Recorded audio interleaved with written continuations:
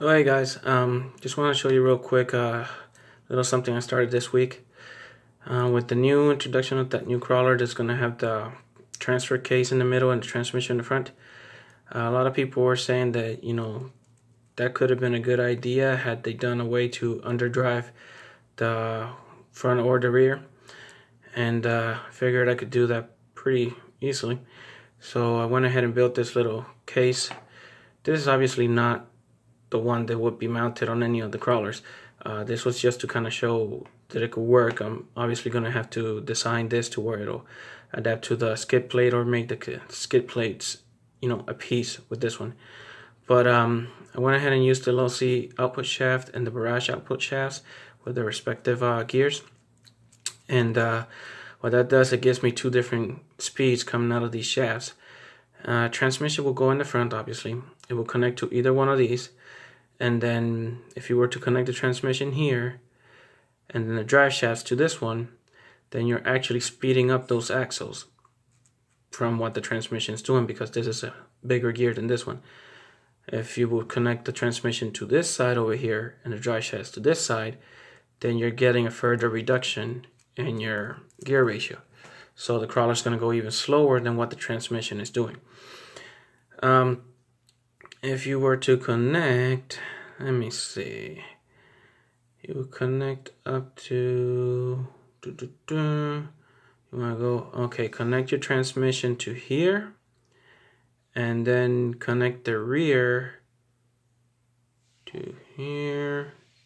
Yeah, connect the rear to here, and then the front to here. Then the front axle will go faster, and the rear will be slower. So the rear will get the speed coming out of transmission, and then the front would actually go faster because of this difference in gear ratio here.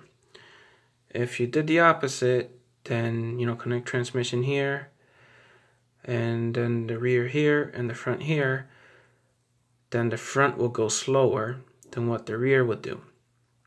So there's very little reason why you would do that, but I'm sure somebody out there is going to do it.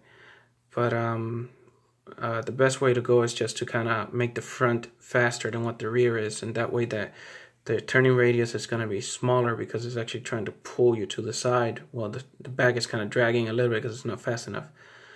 So this would actually work really well in that situation. This is something that I may adapt to work with my tractor, because I can actually make up for the difference on the tire size, the rear being so big and the front being so small. I could actually use something like this to speed up that front tire to match the covered distance that the rear tire has, and that'll actually make that front axle functional instead of just dragging along with the rear pushing on it. But pretty much that's what this is. This it came off. There. This is just going to be an underdrive, overdrive transfer case. And if anybody's interested, I mean, like I said, I use these this output shafts because it's what I had in hand. But if anybody knows that of any other gear that fits onto the Barrage output shaft, then let me know and I'll try that one out. And of course, if it's different ratio than this one, perfect scenario will be something as big as the Losi, but the Losi doesn't have the same kind of adapter like this hex as the Barrage does. And I don't like the fact that the Losi is so far up in the front and so short in the back. You see the difference between these?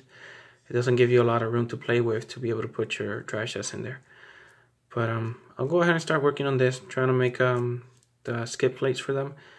And if anybody's interested, and if anybody likes it, then I'll go ahead and post it at my Shapeways. If not, then at least it's something that I'll have that I could be able to show, some videos of it working on my rigs. Like I said, more than likely this will go to the tractor. I want to try that and see if I can make that chassis to where it can accept something like this. We'll see. Maybe it's not going to be as hard as I make it out to be. Anyways, thanks for watching, guys.